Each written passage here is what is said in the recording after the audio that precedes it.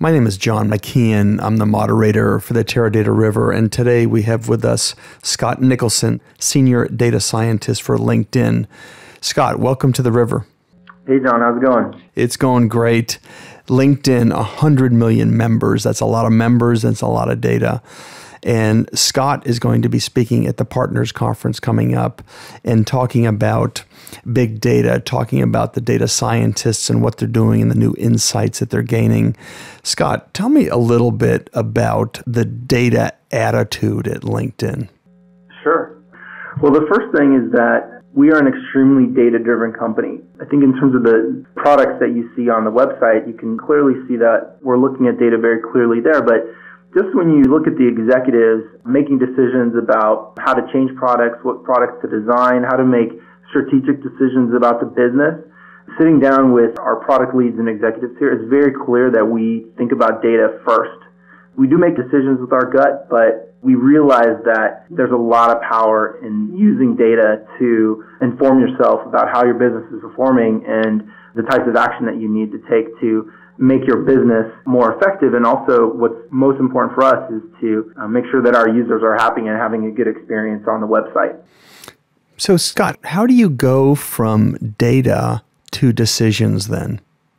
Sure. Let me tell you a little bit about how the data team is structured, because we might do it a little bit differently depending on the team. We have an analytics team, and it's broken down into two teams. There's the product analytics team. The product analytics team is really focused on prototyping data-driven products that take the data exhaust of 100 million people and turn them into value for our users. So, for example, we have a tool called People You May Know, which is a connection recommendation tool that's been on our website for several years. And what we're doing is we're making inferences on people that you might be professionally connected to and suggesting them to you as a professional contact. One of our latest products is LinkedIn Skills, which uses the free text on our 100 million members profiles and extracts the different skills that people might have, so that I can say, well, I'm interested in learning a new skill, let's say Hadoop, and using my network as a way to understand who in my network knows Hadoop, who in my second degree network knows Hadoop. So really at the end of the day, the product analytics team, what they're doing is they're taking that data and they're trying to build new products out of it. People like Pete Skomarock, Monica Brigatti, and Daniel Tunkelang, who leads that team, they're the ones who are really driving those new products. The team that I'm on, which is run by Manu Sharma, we're called Decision Sciences. And we're less focused on developing product prototypes. And what we're thinking about is what kind of data insights can we pull from the data that allow the product leads and executives to make the best decisions possible about how the business is performing, how users are engaging with the website, and any other sort of cross-website, cross-product, or horizontal question that allows us to better understand what our users need in terms of us providing them more value. What's interesting about, I think, our team, the Decision Sciences team, is that we're not a traditional BI or business analytics team. Those types of teams, they tend to be more service-oriented, where they're downstream, there's kind of a queue of requests that come in, and teams service those requests.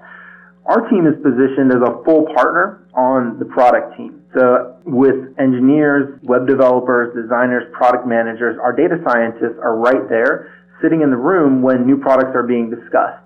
Our team is really involved in making sure that we're making good decisions with analytics rather than just performing analytical tasks, which I think has historically been the role of analysts. So, Scott, what about the question of open source? What are you doing in the open source space? We've been very active in open source for years now. We actually have to look up exactly when it was first open source, but Project Voldemort is one of our biggest open source projects. What Voldemort is it's a distributed key value cache, essentially. So what we can do is whenever you go to any page on LinkedIn, if you think about it for a second, you can think about some of the really difficult calculations that have to occur in order for us to present some of this data for you. For example, deciding whether or not a person is in your second or third degree network. And so what Voldemort allows us to do is store all of this data, all the data that we need to present you a good experience across many, many, many machines. So when you load the page, you can get the fastest load time and experience possible. So what we can do is we use tools like Hadoop, where we do actually contribute to the Hadoop project as well, and then the layers on top of Hadoop like Pig or Hive to extract insights. And then what we can do is we can surface those insights in our key value store Voldemort, and then those insights can be pulled by any web application on the website. So on our actual production website, we're hitting the Voldemort stores. When we're building lightweight web applications just to kind of explore data, we're also hitting Voldemort. We have some other open source tools on a website called, the website address is sna-projects.com. And those are open source projects from our search, network, and analytics teams.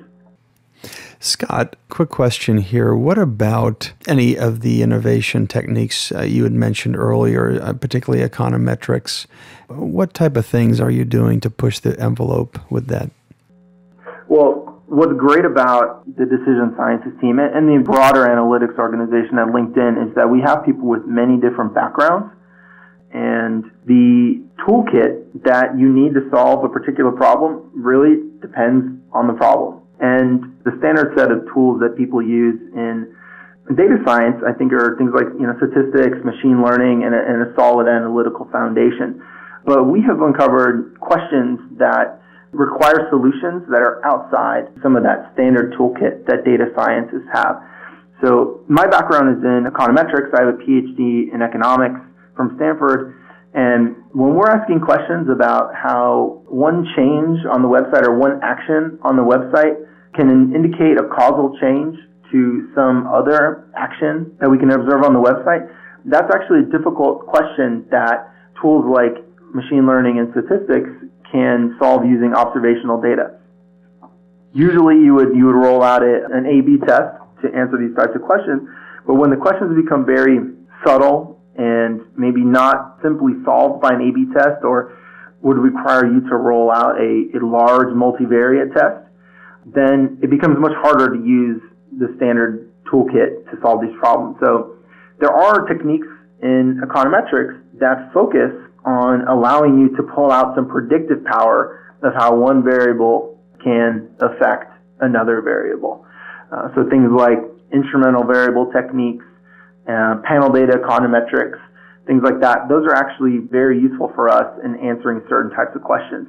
An example of one of those questions, I can't really go into the details very much, but an example of one of those questions could be how experiences that people have early on in their membership are predictive of their future engagement on the website. If you think about it for a minute, you can see there's some sort of confounding there of correlation and causation in that people who do something early on in their membership and are also highly engaged later on in their membership, there's something about them that can be correlated with both of those events. It just could be that they're the kind of person who just really gets it. But panel data econometrics essentially allows us to use some techniques where you observe people over time in a longitudinal way, and you can control for these types of things. Definitely a technique that I think is not used often in a data science toolkit, but has been very useful for answering some questions on LinkedIn.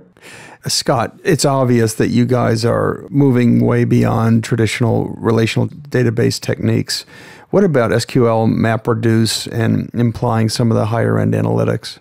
I think for us, in terms of what's necessary, it really depends on the problem. From the analyst perspective, we use relational databases. We're currently migrating to a Teradata EDWH, and there are going to be some questions that are just going to be more easily answered in a relational database environment. And there might be situations where it might be quicker for you to iterate in that relational database environment.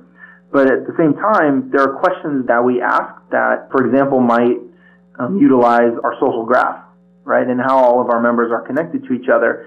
And thinking about a problem like that, that's actually difficult to analyze in a relational database. So for some of our bigger problems, we are using Hadoop and sort of the layers on top of Hadoop to access Hadoop like Pig or Hive. Scott Nicholson, Senior Data Scientist for LinkedIn. This will be a great talk at Partners, and you should definitely attend it.